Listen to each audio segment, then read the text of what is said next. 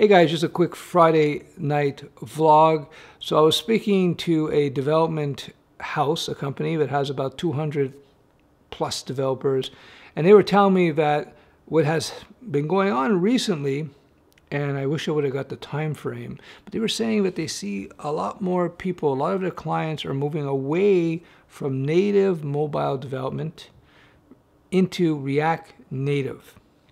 Now, I don't know, several videos ago, 2 months ago, could be 5 months ago, I've lost track of time, I spoke about this. I thought that with the increased power of mobile devices, iPhones and Android devices, etc., and with the increased sophistication and refinement of libraries like React Native, like Flutter, and there's others out there, PhoneGap, and so on, I was suggesting in that video that over time, native mobile development was going to diminish simply because of the extra cost. If you write native iOS, which you're probably going to write in Swift these days, to reproduce your application in Android, you're going to have to rewrite from scratch in Java, or I think most people are going to be heading over to Kotlin.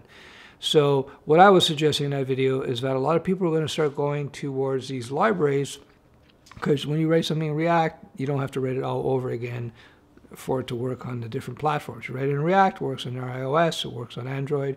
You write it in Flutter, it works on iOS, works on Android. And so it's a lot cheaper, a lot less work to build and maintain these sorts of apps. Now, you can't do everything with non-native solutions, but you can do a lot. And I was arguing in a previous video that for most development these days, you could probably do it with one of these frameworks.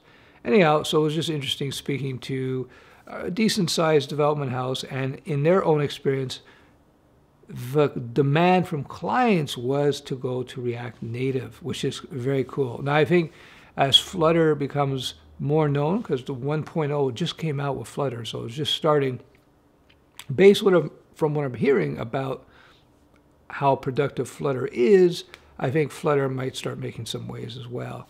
Anyhow, that's it. Just a little nerd conversation about the market forces in the nerd world. And there you go. All right. Bye-bye.